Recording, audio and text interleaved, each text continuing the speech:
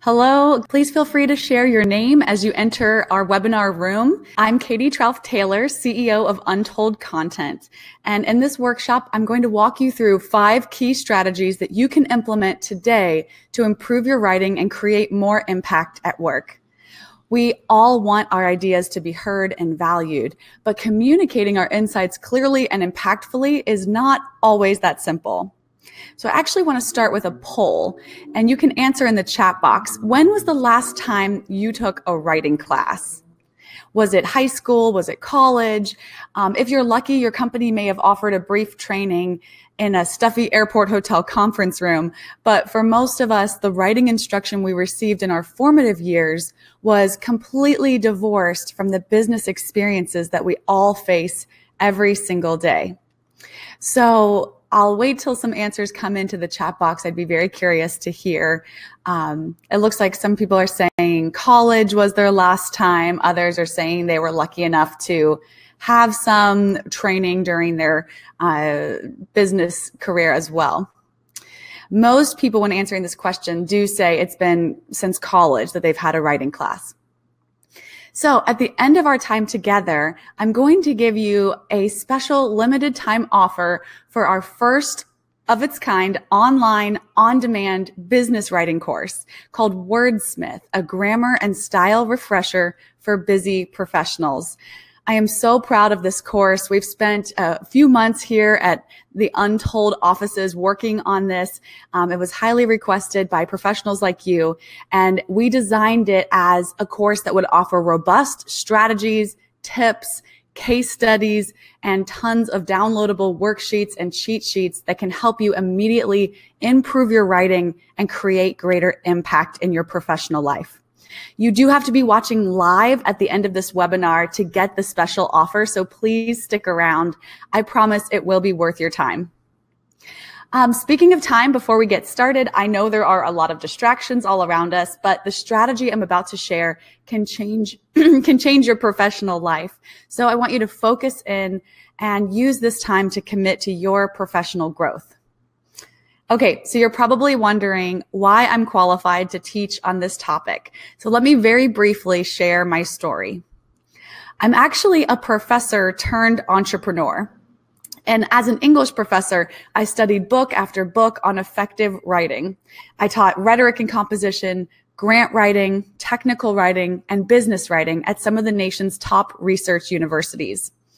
But when I founded my company, Untold Content, I realized that professionals like you, people who hold subject matter expertise or strong knowledge in particular areas, didn't necessarily have all the tools they needed to write effectively and impactfully at work.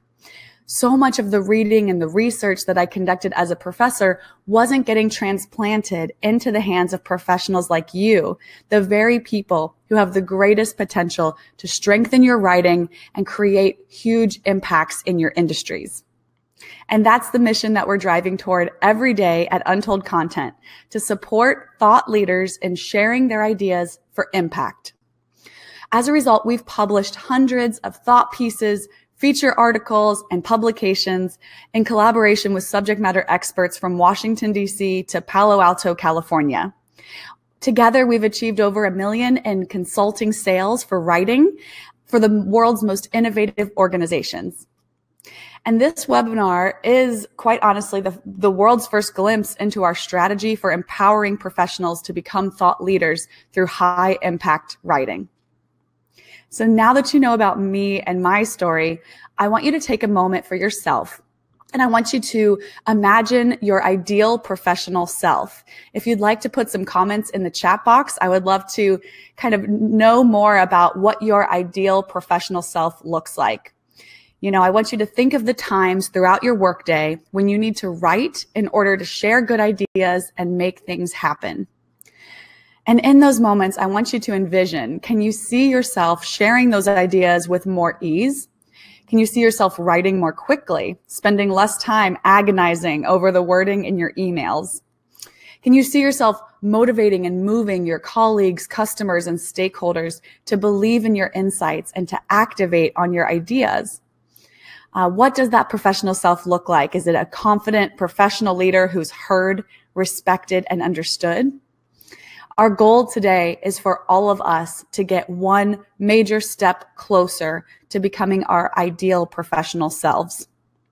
So here comes the strategy.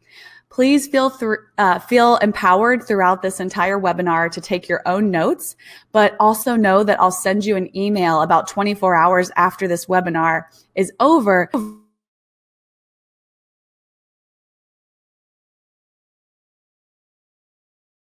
Started.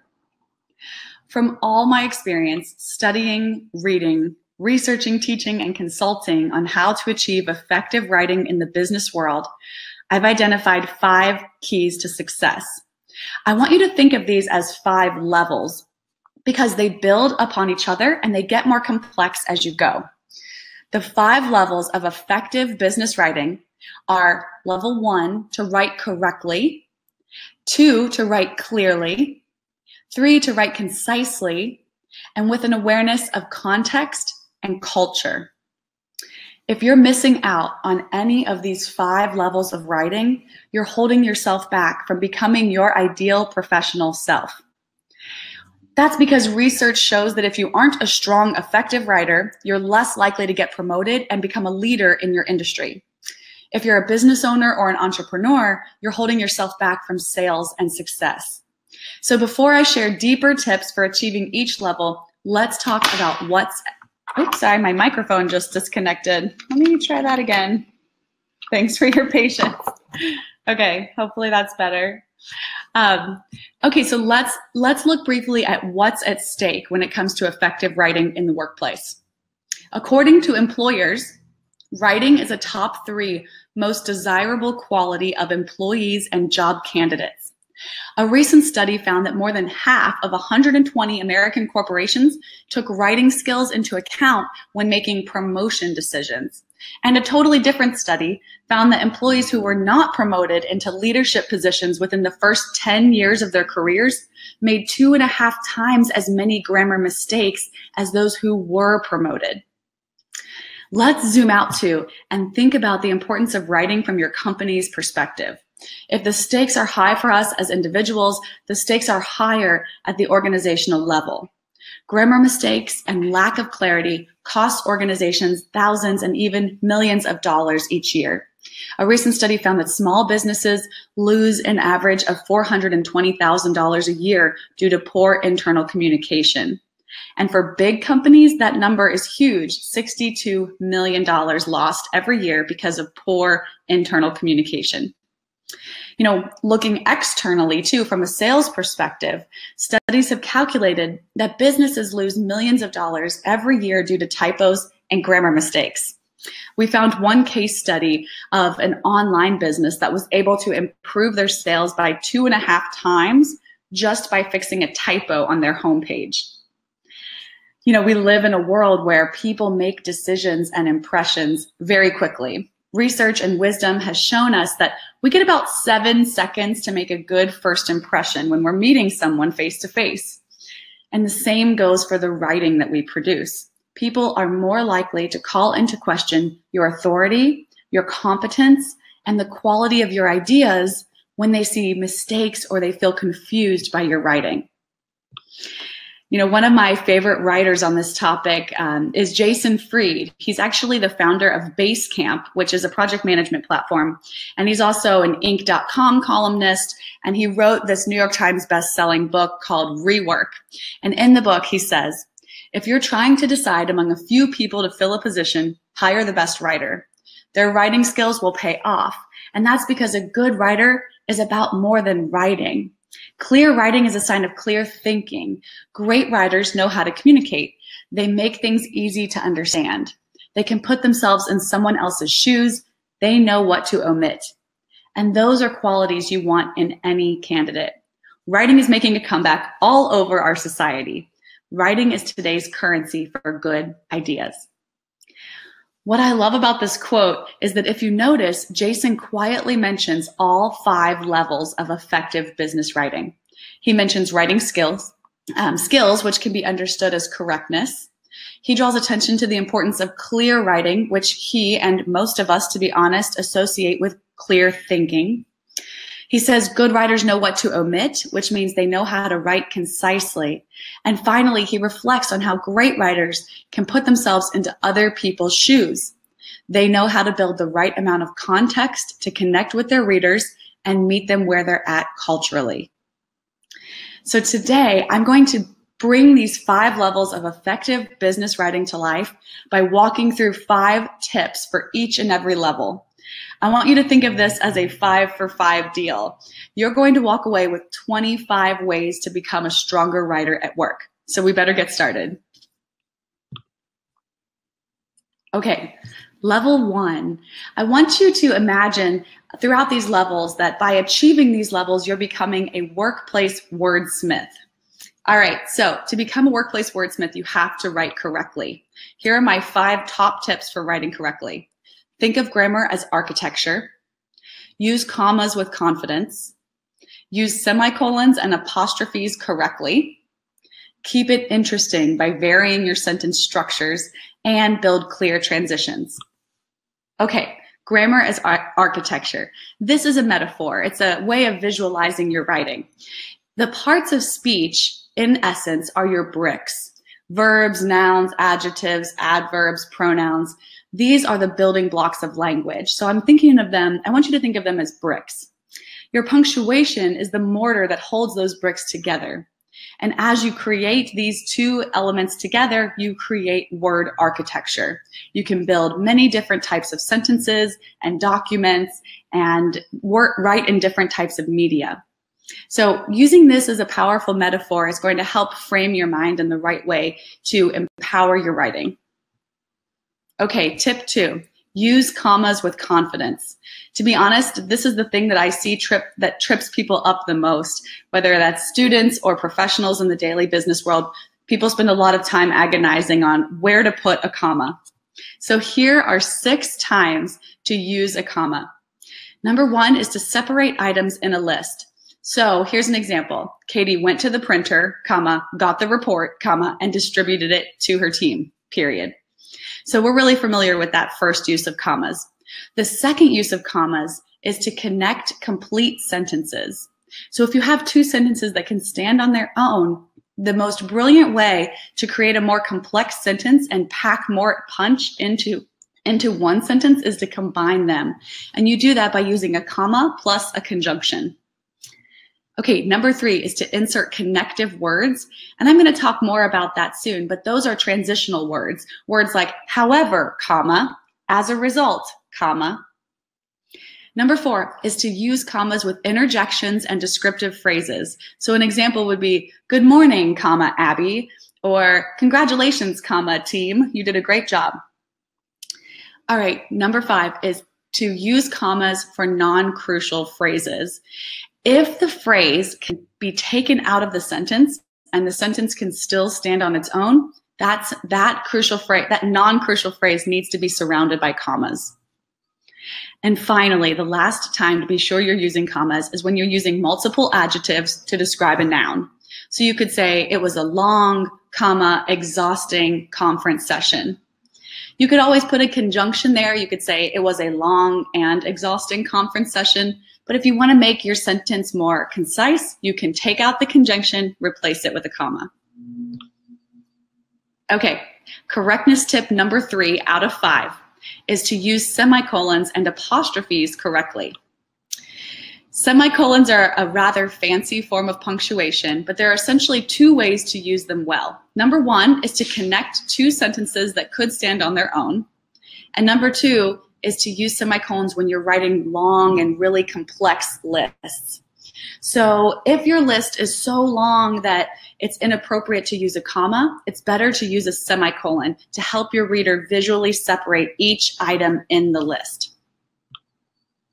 Okay, apostrophes are fairly simple. There are only 2 times to really use them, but this trips people up a lot as well. Use apostrophes with contractions and possession. An example is you really need to be able to tell these 2 uses apart, because words like it's without an apostrophe and it's with an apostrophe mean 2 different things. with an apostrophe, it's really means it is. It's a contraction or the kind of squishing together of two words. It's without an apostrophe shows possession. So making sure that you have tools in your toolkit to recognize that and work quickly and correctly with apostrophes is really important. Okay, correctness tip number 4 is to keep things interesting by varying your sentence structures. If you've ever read an I Can Read book with a young child, then you know how boring it can get to like page 3 of an I Can Read book, because every sentence is exactly the same. It's subject, predicate, over and over and over. Now, conversely, if you've ever been to a conference or a workshop and you've sat in to listen to a really smart presenter share their insights or their research, if you've ever heard them speak in long, complex, convoluted sentence structures over and over and over again, you can get really overwhelmed. And that's one way to lose your readers and prevent your audience or your readers and prevent them from being able to get the full impact of your ideas. So the pro tip here is to write in a variety of sentence structures. Use long sentences, but also be sure to balance them out with pithy, punchy, short sentences that get right to the heart of the matter.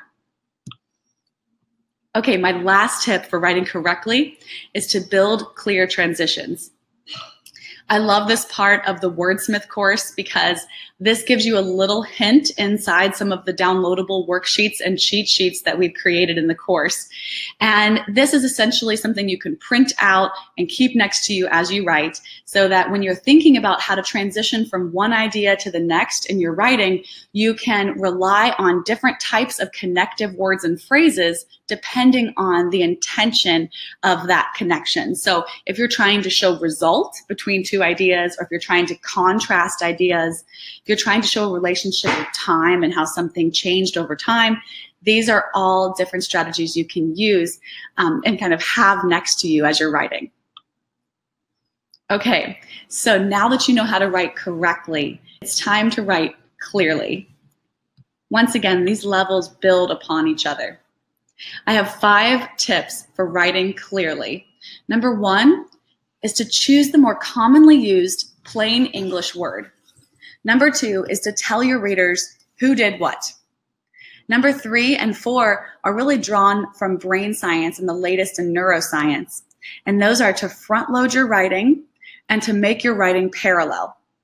And my last tip is actually to bend or break the grammar rules if it helps your reader understand you. Okay, so tip number 1 is to use the more commonly used English word. You know, we can oftentimes feel like we should sound more sophisticated in our writing, but what that actually oftentimes does is it disconnects us from our audience and our readers. It convolutes what we're trying to say and it makes it murky. So instead of using a sophisticated sounding word just for the sake of sounding sophisticated, 90% of the time, it's better to use the more plain English words so that you can drive to your point faster. Here's an example. Instead of saying, let's enumerate on the possibilities, you could say, let's list the options. Instead of saying we facilitated it, you could say we made it easier. These are ways to connect with your audience, get to your bigger ideas faster, and help people take action. All right, clarity tip 2, tell your reader who did what. This takes us back to grade school a little bit. Every sentence needs to have a subject and a predicate, also known as a noun and a verb. If you've ever been told in your life to stop writing in passive voice, then you'll greatly appreciate this clarity hack. Passive voice uses a sentence structure that essentially looks like this. What was done by whom? So it's wordier. It oftentimes buries the subject into the middle of the sentence. Instead of using that structure, we want to use active voice as much as possible and say, who did what? Clarity tip number 3 is the first one that has to do with brain science, which is to front load your writing. Research shows that we as humans remember things better when we hear them first and when we hear them last. The stuff in the middle, sometimes we have a harder time recalling after we've read a document or a book or watched a presentation. And this is referred to as the serial position effect. And it essentially shows your probability of remembering. So this is really critical. If you've ever seen a fantastic TED Talk, then you know that they tend to do this really well. And you can do the same thing in your writing, making sure that your most important and critical information is shared right at the beginning and again at the end. All right, tip number 4 is also drawn from neuroscience, and it's to make your writing parallel. You know, we as humans love symmetry. We like for things to be parallel, and that's because we have a left and a right hemisphere.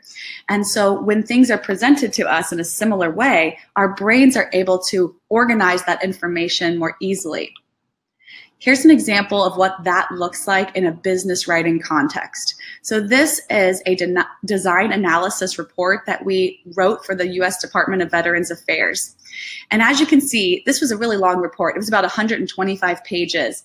And I'm just showing on the screen here 2 different section cover pages inside the report. You'll notice they take on the exact same structure, even though one chapter is about blood banks and the other chapter is about molecular testing.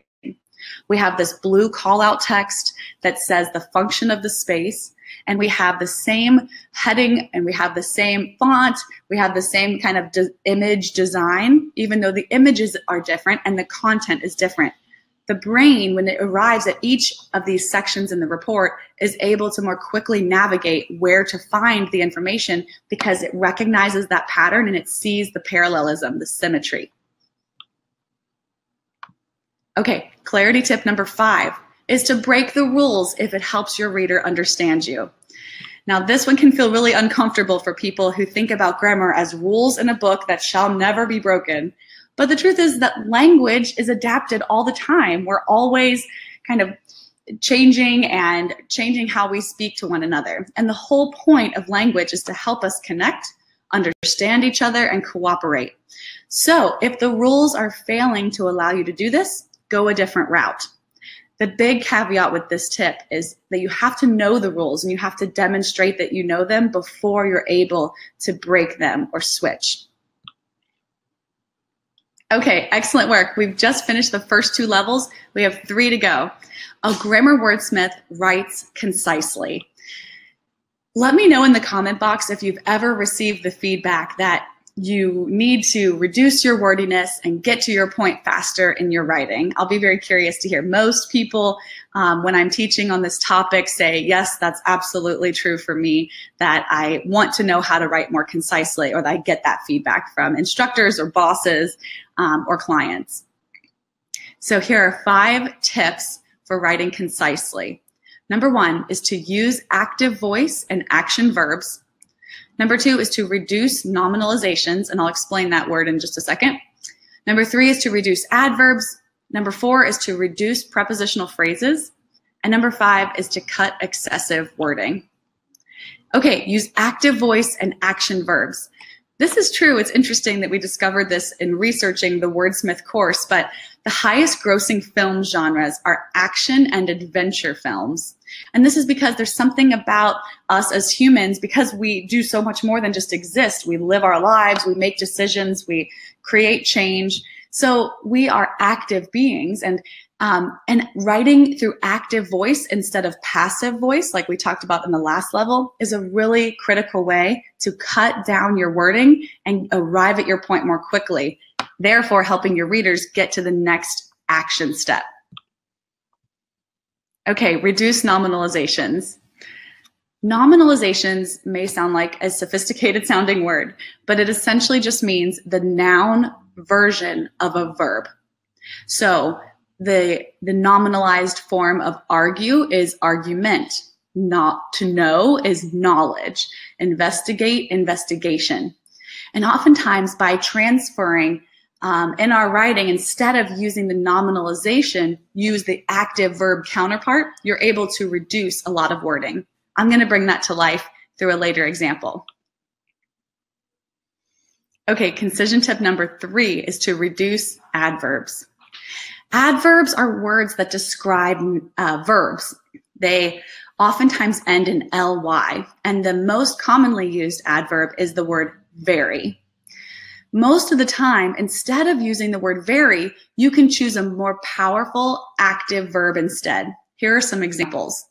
Instead of saying something was very weak, you could say frail. And instead of saying, I'm very appreciative of what you did, you could say, I'm grateful. Those are ways to just choose a more robust verb and therefore cut down wording. Okay, here comes that example I promised. In order to get rid of nominalizations, you're often able to remove prepositional phrases. Let's look at some examples. Prepositions you might remember are of, between, before, behind, in. They show relationship and direction in a sentence. So by cutting them out and getting rid of the nominalization and replacing it with an active verb, we're able to make our writing much more concise. Okay, here's an example. A knowledge of correct APA formatting is the responsibility of all of the contributors of the article. There are 4 prepositions in that sentence. Let's try to get rid of all of them. All article contributors should know correct APA formatting. There you go. Easy enough. We replace the nominalization knowledge with the active verb know. Here's another example. There is no current estimate of the amount of white papers in the possession of the executive board of the nonprofit. Here's a better version. We don't know how many white papers the nonprofit executive board possesses. All right, so there you go. What I love about this level of Wordsmith is we share so many more examples for each of these tips. And with each example, we show you the before and after word count. So this is where the math comes into our grammar instruction. All right, my last tip for being a more concise writer is to cut excessive wording.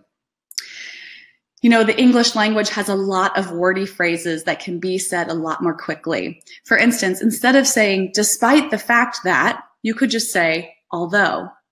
Instead of, and this is one of my favorites, instead of saying in order to, almost every time you can just say to.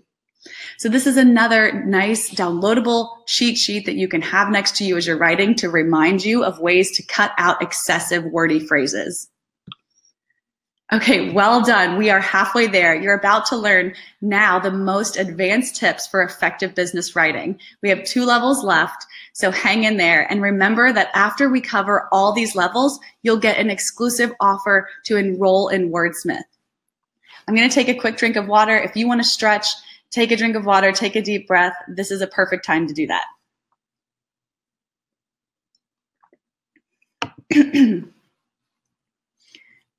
Okay, let's dive right back in.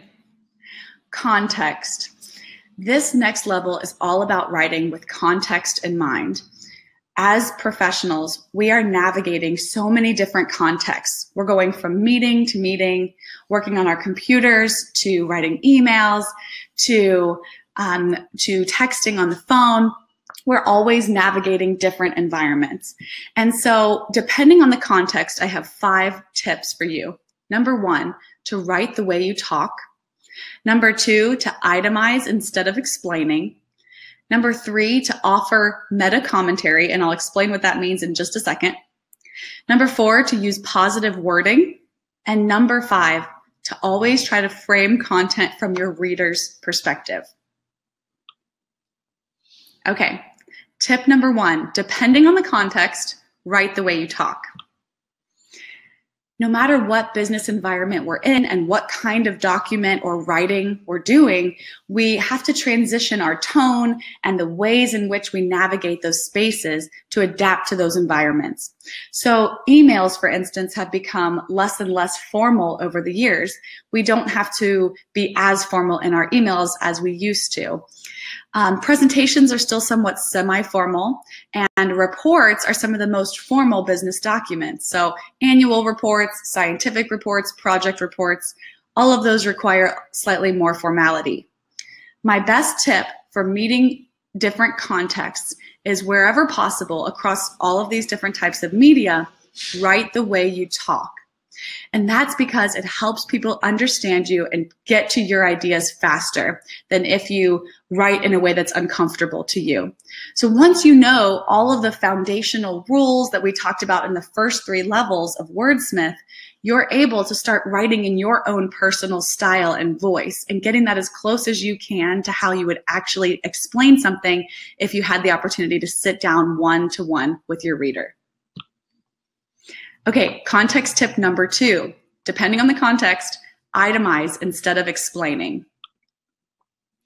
This goes back to the idea of the serial position effect that we talked about in an earlier level. So our brains need organization in order to remember and digest content and knowledge.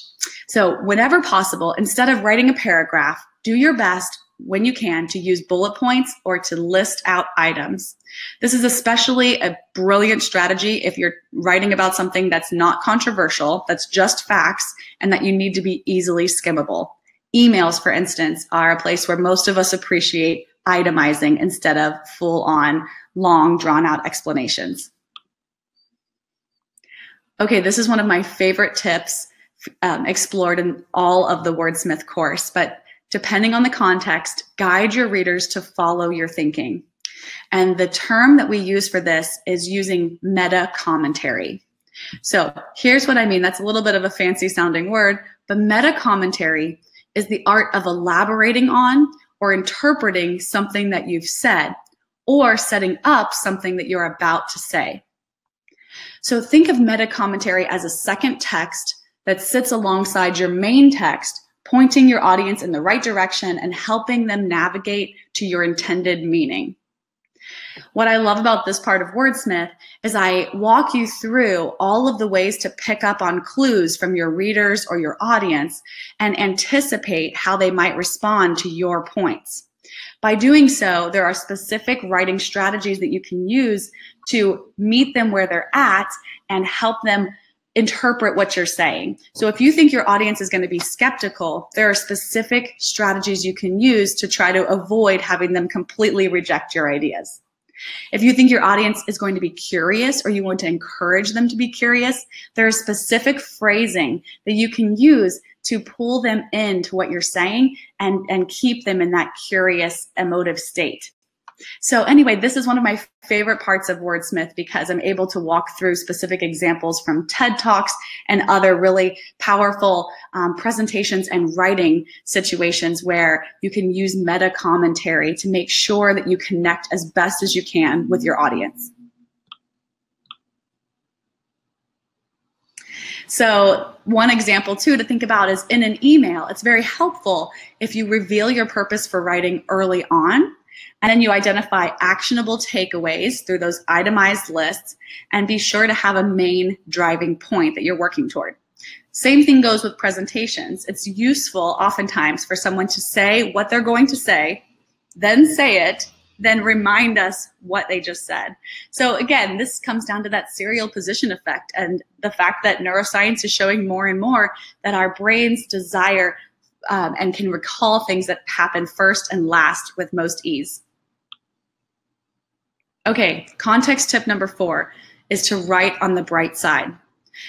I'm not trying to sound like a Pollyanna with this tip, but in most cases, things will go better for you if you write in a positive light rather than a negative light. And this is especially true in organizational or business contexts. Let's look at some examples. The problem with his performance is his inability to manage time.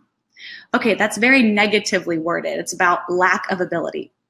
Instead, we could revise it to say his performance would improve if he managed time better. Here's another example. You failed to complete the form. You failed to fill out the form completely. You could revise that to say, please revisit the highlighted items on the form and add requested information so that we can complete your application. Okay, what I love about these examples is it shows when you use positive wording, most of the time you're able to activate people around an idea or motivate them to change a habit or behavior in some way. If you use negative wording, people often feel stalled, like they don't know what to do. So in these revised examples, it's much clearer what they need to do next. They don't just feel terribly for making a mistake or having some kind of flaw. They have an action plan for how they can improve. Okay, and my last context tip is to write from your reader's point of view. This sounds easy enough, but it's actually somewhat against our human instincts because we're all walking around thinking of the world and seeing the world from our own eyes and our own shoes and our own perspectives. But the interesting thing is that our leaders and our colleagues and our customers are doing the exact same thing. They're thinking of the world through their lens. Wherever possible, in order to really reach and meet your readers where they're at, you want to write from their point of view. In the course, I'm able to go into really fascinating case studies of where businesses have done this really well and where they've messed up. So I share a case study of how Netflix actually lost 800,000 subscribers overnight because of a communication that was very company-centric, not customer-centric. So especially in business writing contexts like marketing and sales materials, writing from your customer's point of view is critical. Okay, you have made it to the last level of Wordsmith. Let's dive in and talk about how to consider culture in your writing and why that's important. My 5 tips for culture are: number 1, to write with the medium in mind. Number 2, write with gender diversity in mind. Number 3, write with ability in mind. Number 4, write with intercultural global communication in mind. And number 5, write with discourse communities in mind. Okay, write with the medium in mind. We've already talked about this a little bit, but we're navigating so many different kinds of media today. And Marshall McLuhan has a lot of really wonderful thought pieces on this topic. And his argument is that the medium is the message. And what he means by that is that everything we say or write, it's shaped by the mediums that we use to say those things and write those things. So the ways in which we communicate on text is very different from social media, different from email, different from documents and articles that we create. And a really strong writer is able to navigate those spaces differently while still keeping your authentic voice.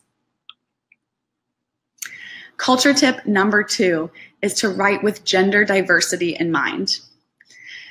You know, the business world, the workplace today is drastically different than it was 20 or 50 years ago. There are far more women in the workplace, and there are far more people identifying as non-binary in the workplace. One of the most interesting statistics that I found on this topic is that in 2002, only 3% of Fortune 500 companies had a gender identity non-discrimination policy. But as you can see from our infographic here, today, over 83% of Fortune 500 companies have a gender identity non-discrimination policy. This gender as you can with your ideas. Okay, this one's similar. Culture tip number 3 is to write with ability in mind. You know, not that long ago, it wasn't uncommon for someone in a wheelchair to have difficulty navigating a business environment. There were no handrails, there were no elevators, so people weren't necessarily welcomed despite their different ability levels. Today, that's completely untrue. There are regulations to support creating workspaces that are inclusive of people, no matter their mental, physical, any kind of developmental disabilities. There are ways that you can write in order to, again, make sure that people of varying ability levels are included in your organization and they feel part of your community. There are also really useful government regulations. One of them is called Plain Language Guidelines, and the other one is called 508 Compliance. Let me know in the chat box if you've ever used 508 compliance or if you know of what that means. But it's essentially a guideline, it's checklists that you can use as you write to make sure that people who are using screen readers, who might have vision impairment, are able to digest the information that you're sharing in public documents. Inside the Wordsmith course, we've created downloadable and printable 508 compliance checklists. So you can literally print it out, have it next to you, and you're able to check off different items to make sure that you're meeting those federal regulations and you're reaching as many people as possible. So for instance, one of the check boxes is make sure your font size is big enough. And also make sure that if you're writing online, you're using meta descriptions and alt text. Okay, culture tip number 4 is to write with intercultural communication in mind. 58% of small businesses have international customers, and 72% plan to increase their international customer base. These statistics are actually from 2016, so I can't wait for more research to come out on this topic. But as we see, media is changing our ability to reach people from different countries, different cities, completely different hemispheres of the globe. And so being able to anticipate and understand cultural differences in different countries and different nationalities is critically important to effective business writing. In the course, I'm able to talk through things like high context cultures and low context cultures and look at different nationalities and different regions to show how to adapt your writing to meet them where they're at culturally. Okay, culture tip number 5 is to write with discourse communities in mind. Discourse communities, we all are part of multiple discourse communities. And essentially what that means is that we form groups as human beings. We sort of get into networks with other people. And as a result, we find ways to connect with them. We speak in unique ways with them. We share values, mission, and goals. And as a result, we oftentimes use different kinds of mediums and genres to connect with them. And although it can feel like grammar is rules inside of a book, it's actually more the case that language practices are embedded aspects of who we are. The stakes are high in the business world, where language choices shape our ability to reach the widest range of potential populations. So our ability to reach people, in other words, is greatly strengthened by our ability to write with cultural expectations and best practices in mind. So, well done. You just gained 25 ways to immediately improve your writing at work. I hope you feel excited and empowered to strengthen your writing skills to create more impact and influence in your professional life. But what I'm about to say is of critical importance. In the short time that we've shared together, we've only had time to cover the what of effective business writing. In other words, you know now what the top tips are, but you haven't seen them come to life, and you probably haven't been able to digest all of them completely, which is completely normal. Inside the course, WORDSMITH, a grammar and style refresher for busy professionals, I walk you through the how. This course, I'm so incredibly proud of it because we created it after surveying dozens of organizations to ask their leaders and employees what would most help them propel their thought leadership and to create greater pull for their ideas. The overwhelming response was to create an online, on-demand course that busy professionals could use to strengthen their writing skills and increase their professional confidence. So everyone who enrolls in WORDSMITH gets lifetime access to all the strategic know-how for writing effectively and with greater impact. I guide you through each tip in the 5 levels of effective business writing. In other words, by enrolling in WORDSMITH, you're not just getting the what that we covered briefly today, you're getting the know-how for taking your writing to the next level. And speaking of accessibility, as we just did in that last tip, every single tip in WORDSMITH is delivered in multiple formats to reach diverse learners. So you get 32 professionally designed video lessons, audio files if you're more of a podcast type person, transcripts if you like to read and take notes, and slide decks if you're a more visual thinker. Plus, we traveled the globe to create 5 case study videos. We filmed them in Washington, D.C. and went all the way to London, England to film case studies that bring each of these levels to life. And in particular, draw on our experiences working with some of the world's most innovative organizations to help them use writing to be more impactful in their mission. As a bonus, as I've already mentioned throughout our webinar, the course includes over 25 pages of downloadable worksheets and cheat sheets that you can use to print out, pin, and put into action. So here comes that special offer that I mentioned at the beginning of our time together. To thank you for joining me today and for investing in your professional potential, I'm excited to offer $400 off of WORDSMITH. You can click the link that's in the chat box. I'm actually going to make sure that the offer goes out right now. Here you go. I'm publishing it now. Perfect. Okay. And I'm also going to give you a link to learn even more about the course. And I'm typing that in to the chat box now. There you go. So you can learn more at that link, but you can also click directly on the offer if you are ready to take action. You can use the coupon code webinar and use it in all caps at checkout in order to get that discount. What I love is that we've already received such powerful testimonials from professionals like you who have completed WORDSMITH. A chief operating officer at a Silicon Valley healthcare company said, "This is a first of its kind course that's highly relevant to current business environments, and it's packaged in a way that it's easy to navigate. The lessons build in complexity in a gradual, digestible manner." Rob Hart, who's the head of R&D at a global chemical company, said, Your people are your brand, and their writing drives your customers' decisions. WORDSMITH will increase your employees' and customers' confidence. We've got great feedback from young professionals who said, "I loved the accessibility of the course. I could fit it into my schedule." And also Lance Saliers, who is a Forbes contributor and a TEDx public speaking coach, said, "WORDSMITH features strong instructional content, well delivered."